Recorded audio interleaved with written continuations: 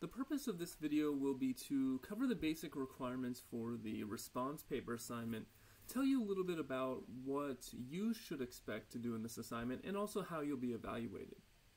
So first, you can see here we are on the Moodle page for our course, and the go-to area to find information about this assignment would be in the General Course Information and Resources area.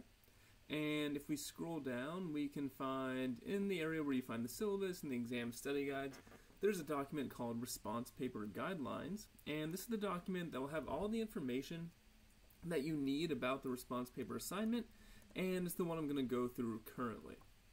Okay, so we should begin by saying just a few things about what is the purpose of this assignment, what is its point, what are you supposed to get out of it from a philosophical point of view. So the purpose of the assignment is just to help you to practice some core philosophical skills. And those core philosophical skills are how to read a text of philosophical writing closely, and then also engage in criticism of the argument contained in that text. So as I'll show you shortly, there is going to be a certain prompt that you will respond to for each paper. That prompt will identify an area of text which you'll be required to focus on. You will be required to explain in your own words in a way that shows your understanding the argument of that section of text, and then criticize or argue against it. Now, one thing you might say at the outset is, well, why am I being required to criticize the argument or argue against the author? Perhaps it's the case that I agree with the point the author is making. Maybe I think it's a good argument. And that's totally fair. That's fine. One thing to keep in mind is that this is an academic or learning exercise. So I don't even necessarily assume that what you write for your response paper assignments is necessarily your actual beliefs. It's completely irrelevant to me what you actually believe. The purpose of the assignment is different. It's just to help you practice engaging with argument. And the best way to really practice engaging with an argument is to think about its flaws. And this even goes for arguments that you agree with or think are good, right? And in turn, this can be helpful because if there's some argument for a position that you think is really good, but you say to yourself, okay, although I'm inclined to believe this, what are some potential problems with it? Well, that can do a couple things for you. It can help you better understand the other side, those who disagree with you, and also help you anticipate ways that you might respond to criticisms of the argument. So overall, because I really want this paper to be a demonstration of your critical and philosophical thinking, that's going to be much easier to show if you're taking a critical stance toward the argument rather if you're just agreeing with everything the author says. So in general, you're going to be required to criticize the argument. Okay, so that's the basic purpose of the assignment. Let's get down to some of the nuts and bolts items just about the basic requirements. So first, throughout the semester, you will be required to complete 4 response paper assignments. And now, as you saw in my video on the syllabus, each of these response papers is worth 50 points. There's 4 of them, so that's 200 total points. That's 25% of your grade total. So the first question is okay, well, how do I know when these papers are due? And there's a couple ways that you can gain that information. So one, let's go back to Moodle, and let's take a look at the syllabus. And go to the course schedule. So in week 1, we don't have any response papers due. Let's scroll down to week 2. Week 2 is when we have our first response paper due. And you can see here it's due on September 13th at the end of the day. So one place you can see when the response papers are due, all 4 of them, is directly from the syllabus. A second way in which you can see when the response papers are due is going back to the response paper document. Let's go up to the table of contents, and if you look at section 5, response paper assignment descriptions, there's an area for each response paper, so let's just click on response paper 1. And you will see here that in each area describing each response paper assignment, it will also have the due date, right? So on response paper 1 is due Sunday, September 13th at the end of the day. Response paper 2, Sunday, September 20th at the end of the day, etc., etc. So that is when you can find out when the papers are due. Okay, now, like I said, there are 4 of those due. You'll be required to complete all 4 of them. And we should also say a few things about how long the assignment is required to be. Oh, actually, no, sorry, before I get there, also I want to show you where you turn these in.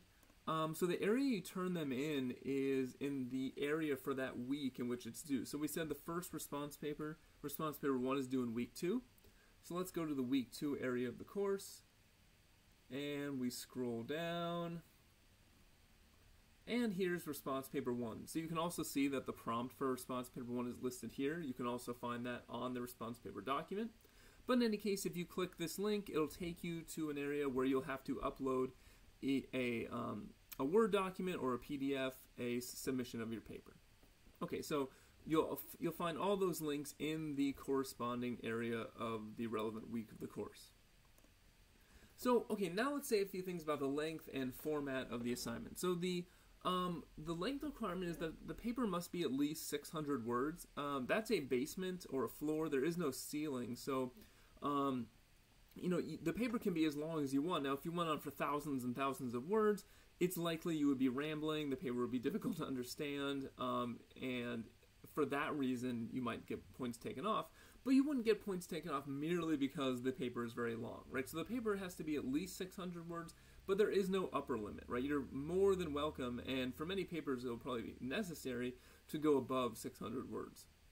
Now, what does that 600 words include? It includes just all written actual text of your paper. So it doesn't include like your name or the title or the section headings or anything in the bibliography.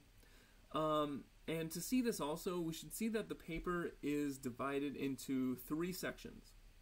So you can see here, I've said the entire paper is at least 600 words.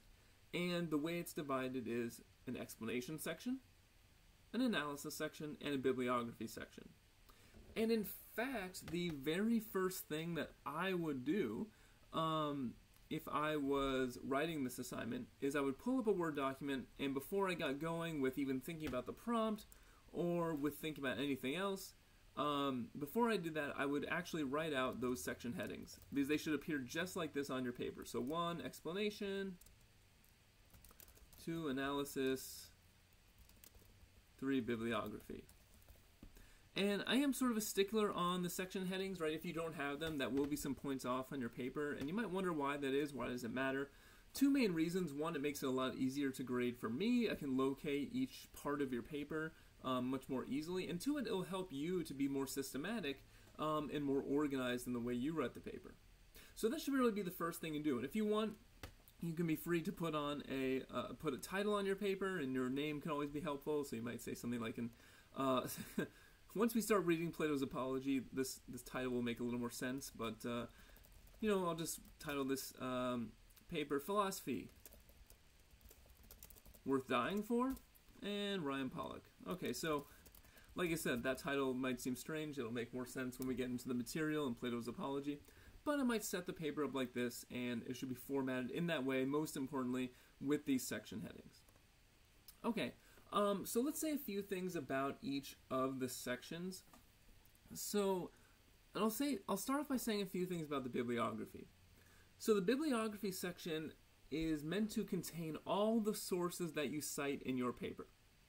Now, this brings up a couple of questions. So 1, what are you required to cite any sources? And yes, the answer is you're required to cite at least one source, and that one source you're required to cite is the reading you are writing about.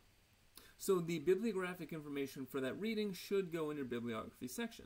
Now you might say, well, we don't have a textbook. All the readings are uploaded online. I don't know what the bibliographic information is. How do I find that? Excellent question.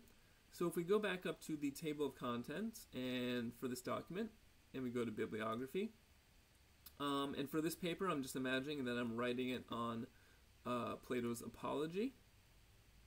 So I scroll down, Plato, Apology. I can just copy that, and I can paste it right here. So that part of the document that you just looked at, as a matter of fact, has all the bibliographic information,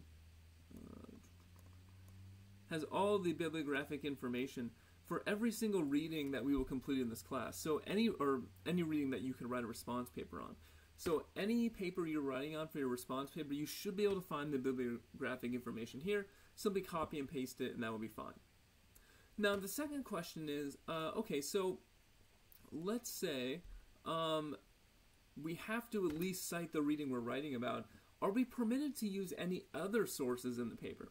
And the answer is yes. I'll have a few more things to say about other sources later on, but you can use other sources. You're not required to. In fact, it could be helpful sometimes, but it might not also be helpful. Many of the best papers just really focus in detail on the reading and don't get caught up in trying to cite a lot of other things. But it could be helpful in some cases, and you're certainly allowed to do that. But if you do cite other sources, then those should be, the bibliographic information should be in your bibliography as well. And if you want to see examples of how to cite those, how to cite other sources, then you can also go to the bibliography section. And here I just have some sample citations for like an academic journal article, a book chapter, an entire book, right? So just follow those formats, and that is how you can cite other sources. Okay, so that is what I want to say for the moment about the bibliography. So what about the other two sections? These are, of course, the more important sections of your paper where the actual argumentation and writing will be done, and that's the explanation and analysis section. So I'm going to go through these in a little more detail in a second, but just in general, the explanation section of your paper is a section of your paper where you are simply explaining the argument of the author that you are writing about, the one that the prompt is directing you to write about. So all you're doing there is explaining. In the analysis section, on the other hand, that is where you're making your philosophical criticism of the argument. And while the paper as a whole has to be 600 words, the explanation and analysis sections also have their own individual word requirements. So the explanation section itself must be at least 200 words, and the analysis section must be at least 200 words. I just have this in place so we have some level of parity. So for instance, you don't spend 600 words explaining the argument and then spend like one sentence in philosophical criticism. I want both sections to receive, roughly equal attention. Okay, so that's basic points about the length and format. Now, let's say a few more things about the most important sections of the paper itself. The explanation section and the analysis section. Let's start with the explanation section. Like I said, in this section, all you're doing is explaining the argument you're writing about. And here it can be helpful to look at an example of a prompt for one of the papers. So as you'll see here, I have an example of one of the prompts from response paper 2. And this is essay prompt 1. Now you notice here I only actually have one of the essay prompts, so I think it's actually worth looking at response paper 2 description on the document itself. So if we go back up here to the response paper assignment descriptions, click on response paper 2, you'll notice that there's essay prompt 1, the one I had an example of up above, but there's also others. Here's essay prompt 2 and essay prompt 3. So let's say you get to response paper 2 and you say, oh, do I have to respond to all of these? And the answer is no. You choose just one essay prompt. So you either respond to essay prompt 1 or 2 or 3. You can choose. Now you notice that response paper 1, for instance, is not like that. There's just one essay prompt, so that's your only option. But I believe response papers 2, 3, and 4 all have multiple options, and so you get to choose which of those prompts you're responding to. But just for our example, let's say you are doing response paper 2 and you're doing essay prompt 1. Let's just read through the prompt a little bit to let you know sort of what I'm thinking and how I'm intending the prompt to be helpful. So, essay prompt 1 says, at 28b, Socrates imagines that someone has asked him the following question. But perhaps someone may say, aren't you ashamed, Socrates, to have engaged in the sort of occupation, philosophy, that has now put you at risk of death? In response, Socrates claims, and I have a quote from the reading, given this, Socrates argues on pages 32 to 35 that there is nothing shameful about his practice of philosophy, even though it has put him at risk of death. Explain the argument Socrates makes here.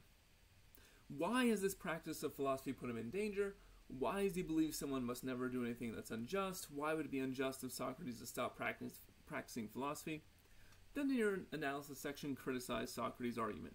So there's a couple of important elements here. I have a little introduction to the topic, explaining to you the basic topic you should write about. But then importantly, I've also detailed the pages on which the relevant argument occurs. So when it says Socrates argues on pages 32 to 35 that there's nothing shameful about his practice of philosophy, What I'm telling you is here's where the main portion of the argument occurs, and you should be primarily focusing your attention on what he's saying in those pages. This doesn't mean that the other parts of the reading or what he says elsewhere isn't important. It will be important for context. But the main focus of your paper should be on the argument that he makes there. And what you'll want to do in your explanation section is explain in as much detail and as clear and formulated a fashion as possible how he is reasoning there, how he gets to the conclusion that there's nothing shameful about his practice of philosophy, which has put him in danger of dying. You'll notice also I have some questions to think about. I say, why is this practice of philosophy put him in danger, etc. There's like 3 different questions here. In the other prompts, there may be more questions. So one thing you might say is, well, do I have to respond to each of those questions just as they're written in that order? Is that what you're looking for? And the answer is no. I'm really just providing you those questions to point you in the right direction, to get you, to help you start thinking about what to write. But you shouldn't feel like you have to respond to all those questions. It's really just an aid to you. So the prompt says, here's the portion of text you have to write about, explain the argument he makes there, and then in your analysis section, criticize it. Okay, so that's basically what the analysis section is about, but to help you out a little more, and one thing I'll say is, the best way to improve at this is just going to be to start doing it, right? I can explain to you in a general way how to read philosophical writing, the questions to ask yourself when you're reading philosophy, and how to criticize a philosophical argument. But the best way to really learn how to do it is just to get practice, and that's really what these assignments are designed to do. So it very well might be the case that the grade you receive on your first response paper isn't necessarily what you would want it to be, but you should take that just as this is an opportunity for you to improve. And in fact, one thing I'll look for when I'm thinking about possibly bumping up grades at the end of the semester, in addition to looking at your participation in the discussion boards, one thing I also look at, was there consistent improvement on the response papers? So if you didn't do so well in the first one, but you worked hard, you showed that you were taking in my feedback and making improvements to your subsequent papers, then certainly I would take that into account, and this can be a reason for bumping your grade up at the end of the semester. Okay, but in general, to give you a little more guidance, when explaining a philosopher's argument, there are really 3 questions that you should ask, and your reader should be able to give an answer to these 3 questions after they've read your explanation section. Now, one thing I'll say is, if you have not watched the video on logic and structure of argument, which is lecture 2, I would actually recommend you stop right now and go watch that video first, because I'm going to be appealing to some concepts like premise and conclusion, which won't make sense to you unless you've watched that video. Okay, so, but there are these 3 questions, and the way I think about these questions is the following. So the first question you should ask yourself when you are explaining a philosophical argument is, what is the author arguing for? What is the conclusion? Okay, now, and in fact, right, so first of all, I would say you shouldn't feel like you have to have this exact sentence. You have to plagiarize the exact sentence I'm writing right now. But the best papers will have some sort of sentence of the following kind. They might start off their explanation by saying, for instance, in the Apology, Socrates argues that his practice of philosophy is not shameful, even though it has led to his death. Okay, so if you have a sentence like of this sort, this is a very effective sentence because right up front it tells the reader, here's the conclusion that the author is arguing for. Socrates is, as you'll see when we get to the Apology, is trying to convince the jury that he knows that even though his practice of philosophy is what will ultimately cause him to die and be executed by the city of Athens, even though that's the case, he thinks there's nothing shameful about him practicing philosophy. So in this way, the reader knows up front exactly what the author's arguing for, and now you're set up to explain what are the reasons he gives for this.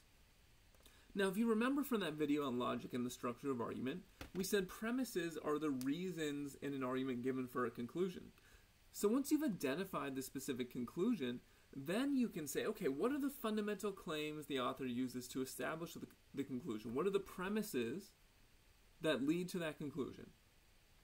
And so you want to think to yourself, okay, what are the main pieces of evidence, the main reason that Socrates or whoever the author is giving for why that conclusion is true? That's your next step. Now, one thing that might be brought up here is you say, well, in many of your lectures, you outline arguments in standard form, where we have premise 1, premise 2, premise 3, conclusion, etc. Do I have to do that in my paper? For instance, once I've identified the conclusion, at some point do I have to do something like this? Okay, here's premise 1 of the argument, and fill it in. Here's premise 2, here's premise 3, and conclusion.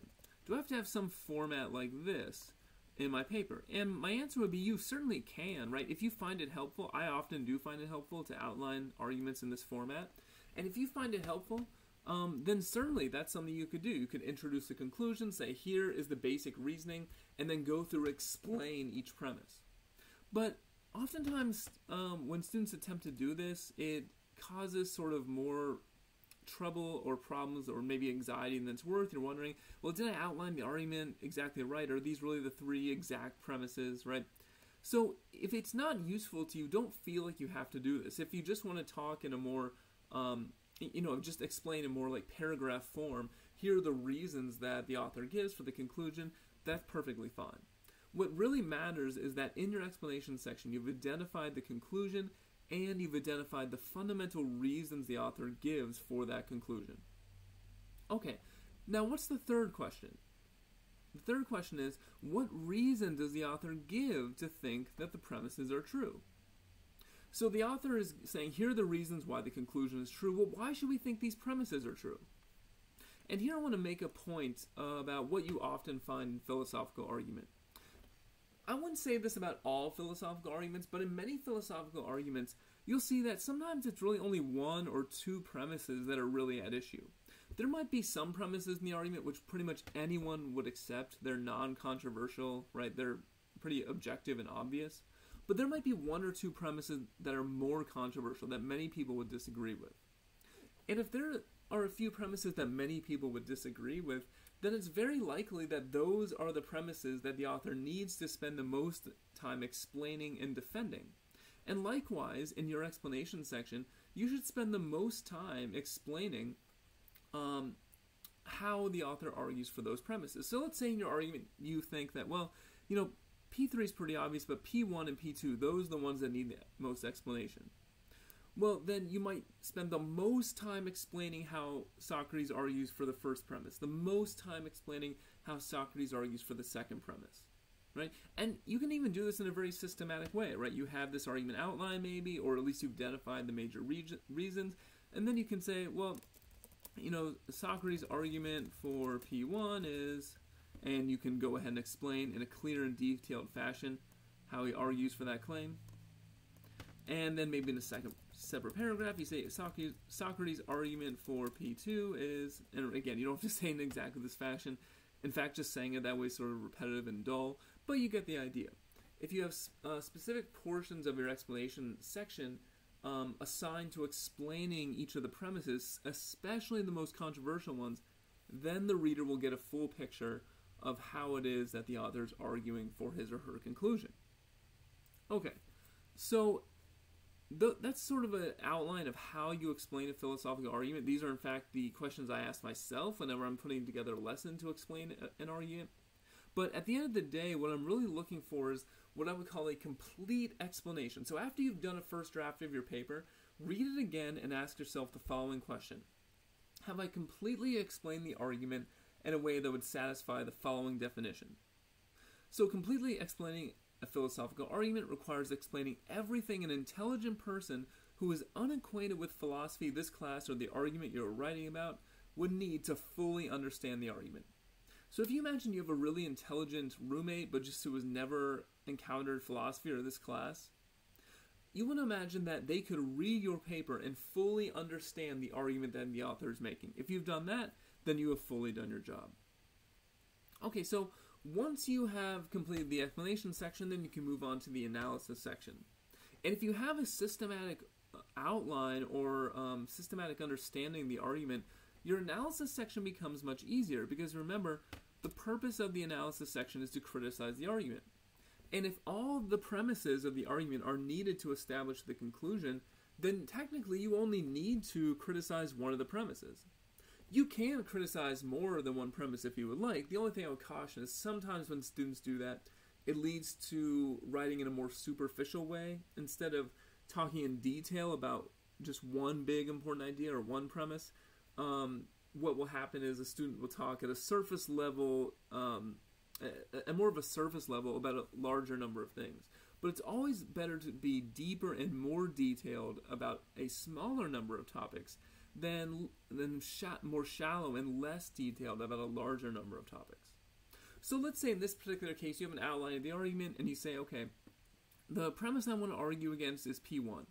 Then you can have this sentence in your paper, or something like it, again, that really lets me know that you have a fundamental systematic understanding of your paper. So if you begin your analysis section with a sentence like, I reject Socrates' argument, or I think Socrates' argument is unsound because P1 is false. The problem with P1 is whatever, and then you go on to explain it. If you clearly identify what aspect of the argument you are rejecting in the analysis section, then that shows me you really are thinking in a clear and systematic fashion. That's a very good thing. And then the rest of your analysis section would be spent explaining what you think is wrong with premise 1. Now again, I can't say too much about how to do that here because really, again, the best way to understand how to criticize philosophical arguments is to pay attention to the lectures, pay attention to the reading, and just practice and do it and take my feedback and try to improve. But in general, what you want to do in the analysis section is explain as detailed a fashion as you can why one or more of the premises of the argument are incorrect or false. Okay, so in terms of the basic content of the paper, those are the major guidelines there. So I'll say a few other things about citation. So in this paper, not only are you required to have a bibliography, which lists all the sources, but also you're required to have in-text citations. And the way this should happen is with author last name and the page number. Now, when do you have to use a citation? So here's the rule. You have to use a citation whenever you attribute any claim to an author. And that's even if you're not citing a direct quote. In fact, that's because for this assignment, direct quotes are not allowed. So what do I mean by that? So what I mean when I say direct quotes are not allowed is that you should never have a sentence like this in your paper. Socrates states that an unexamined life is not worth living for a human being. And then you would put Plato, page 15. Because although Socrates is the main character in the dialogue, as we'll see, the dialogue is actually written by Plato. So what do we have here? This is a direct quote, an actual quote from the reading, and you've cited the author and the page number. This part is perfectly fine. But what's not okay is that we have this aspect right here, which is a direct quote. And the reason I'm not allowing any direct quotes in this assignment is because it's a very short assignment. I really don't want it to be taken up with direct quotes from the reading. I want you to demonstrate your understanding of what's being said by putting the claims being made in your own words, which means you'll be paraphrasing. So instead you might say, Socrates believes that any human being who fails to live an examined life and engage in critical questioning of their beliefs is not living a life that, we'll say, is worthy of our status as human beings. Okay, so this is one paraphrase I just kind of made up on the fly, but the basic idea here is you've taken this idea that you're saying Plato said on page 15, that an unexamined life is not worth living for a human being, and you're putting it in your own words. What does that mean, an unexamined life is not worth living? Well, it means that we should be critically questioning our beliefs, asking if they're true, challenging ourselves to pursue the truth, and if we're not doing that, then the way we're living is not really worthy of a human being. It's not worthy of our status, our higher status as human beings. So this is a paraphrase of what Socrates is saying. And so a couple of things here. You've attempted to explain Socrates' point in your own words, And so it's not a direct quote, but you still need a citation here. So the reason for that is because if Socrates says this thing about an unexamined life, then there must be some page on which Socrates says it. And if there is that page, you have to demonstrate that you know where that page is. This is just a fundamental aspect of academic discourse. If you're going to attribute a claim to someone, you better demonstrate and provide evidence that they actually hold that thing or they actually said it. And so that's what we're doing here. So your paper should have in-text citations every time you are saying that the author believes, states, claims, asserts, whatever. Anything like that needs an in-text citation. And what I'm really looking for with the paraphrasing is not that you just sort of say almost the same thing but in slightly different words, but you're really expanding on it. Maybe you're using your own examples, explaining in your own way, using a paraphrase that really demonstrates a more fundamental understanding of the quote that you're paraphrasing. Notice what I did here. It says, not worth living for a human being. Well, what does that mean? Well, one way of thinking about that is when Socrates says an unexamined life isn't worth living for a human being, he thinks there's a certain status human beings have. And if we don't live up to that status, or we can only live up to that status by examining our lives. So I've sort of taken this idea and drawn that further out the implications, and that shows a deeper understanding of the text. And that's really what I'm looking for in your paraphrases. Not just sort of more or less the exact direct quotes with some words changed but no quotation marks. Okay, so I'll just say a word about plagiarism. I definitely look for plagiarism, and I take it seriously, and any assignment that is plagiarized will receive a 0. And one other point I want to make is that a point about proper and improper sources. So there are certain sources you should not use. If you want, like I said, you don't have to use any additional sources other than the reading. But if you do, they should be peer-reviewed academic sources. So things like Wikipedia or blogs or online notes posted by other professors just wouldn't qualify. They're not peer-reviewed and academic. But if you are looking for additional sources, 2 resources I would recommend would be the Stanford Encyclopedia of Philosophy and Internet Encyclopedia of Philosophy. Each of these contains many pages on a multitude of philosophical topics, and the Internet Encyclopedia of Philosophy in particular is aimed more at beginners. And so all of that is peer-reviewed, and I would suggest that is a great place to start. Okay, so we already went over the bibliography. Finally, just a point about grading. So I'm not really going to go over all these points because basically I went over them already in explaining the assignment, but just to break down how the grading will occur. So the assignment's worth 50 points. 20 points is basic requirements. So that's stuff like, do you have in-text citations? Do you have section headings? Is the paper submitted on time? If you can answer yes to all these basic questions, then you should get that 20 points, and that should be easy. Because it really requires no philosophical skill or understanding. It just requires following the rules. After that, then your explanation and analysis section will each be worth 15 points.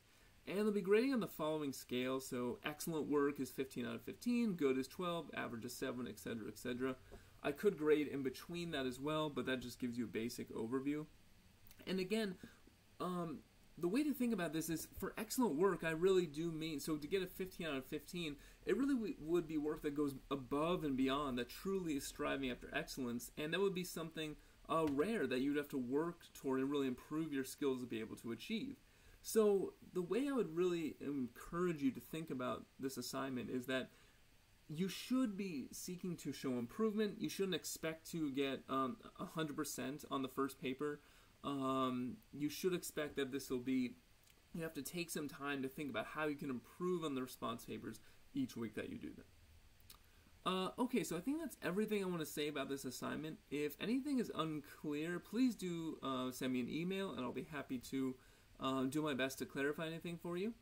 So in any case, I'll cut it there, and I will see you in the next video.